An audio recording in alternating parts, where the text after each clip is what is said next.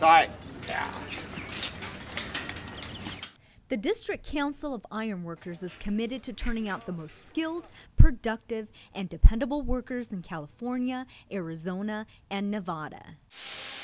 Training is key. Recently, the council put its top apprentices to the test, having them compete in welding, column climbing, and rebar tying. These are the skills that we teach at our training centers. These are the skills that they're being trained for on the job with our union contractors. And union contractors value the skills and safety training offered by the locals because it means jobs get done right the first time.